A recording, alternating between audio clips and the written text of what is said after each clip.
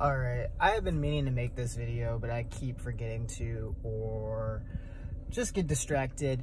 But basically, I get asked a lot as a grad student studying exercise science, a bodybuilder, and for the most part, more disciplined in all of those regards than I would say the average person. At least that's what people tell me, at least. And I get asked a lot, how did I get to a point of being this disciplined? And I just want to do this video because it's a lot easier to explain in video than it is in text message. But basically, the way I think about discipline is in terms of love. A lot of the stuff that I do is very intersected and interdisciplinary. Like, there are a lot of overlaps and a lot of ideologies that I have that cater to me being able to have such high discipline. And one of those is my ideology around what love is. Now, for me, I define love as basically how Bell Hooks talked about it in her book, All About Love. Is that the only definition? Absolutely not. Read up on a bunch of different shit and find out whichever one works the best for you. This is the one that works for me. And in her book, she defines love as having several different other subcomponents. It's obviously an action, it's trust, it's having knowledge, it's having responsibility, and a lot of other things about whatever you are making the subject matter. At least that's what I think about it. She was talking about other people, but I expanded into also subject matters and hobbies. So for instance, if you love a hobby like fitness, for me, at least in my definition of love, I have to have knowledge about fitness. I need to be committed to fitness. I am being held accountable and responsible to fitness. And all of those go back to my definition that I've developed for love for myself, which is working towards knowing what my dreams are and working towards those dreams. And that therein lies, I think, the root of my discipline, is that because I know what I want to do, it's very easy to tell myself to be disciplined with these other things because it's a component of my self-love, and I love myself above all things. So it's not difficult for me to go to the gym even when I'm exhausted, outside of, I actually enjoy it and things of that nature. But even on the days when I'm I don't want to work out, it is very easy for me to remind myself hey, you are doing this because you want something. I'm doing this because I want something out of it. I want muscle mass. I want to be on a competitive bodybuilding stage. I want to be impressive. All of those things are fine to actually have as well, and to desire and want. There's nothing wrong with that. And so by having and understanding those things, it's hey, if I want that, I need to stay committed to what's going to actually get me there. And therein lies the knowledge component of love. I have a lot of knowledge about fitness. I study it, I practice it, I breathe it.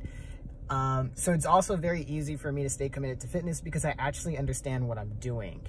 And not just understanding it from a surface level, I understand it on a physiological level because that's what my master's degree is in exercise science physiology. And so when you get to that level of understanding self-love, you redefine, and Jasmine Gardens is really the one who kind of got me to start thinking about redefining discipline because of the maybe I won't say the toxic ideologies, but but the less favorable understanding and connotations regarding around the word discipline. A lot of us growing up did not like what discipline meant. It means sitting down and doing things that you don't want to do at the time or anything like that. But when she redefined it as changing the word discipline to consistency, and I already knew this, but when you start to internalize certain terms and understanding that discipline and consistency are literally kind of the exact same thing, it becomes very easy, because I want to be consistent. I want to be consistent because that's part of my self-love. That is my discipline.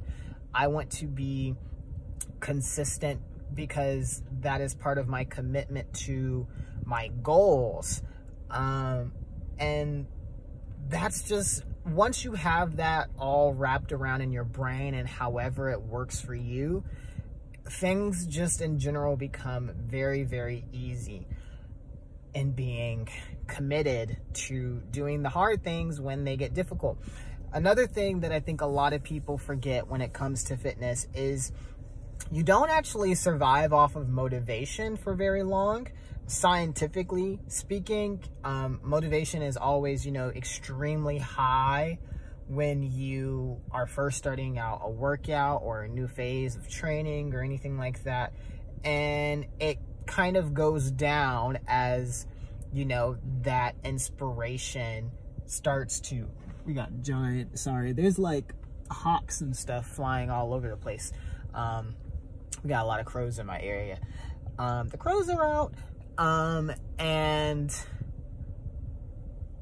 it's just, I forgot what I was talking about, but yes, I would say, shit, that really got me fucked up.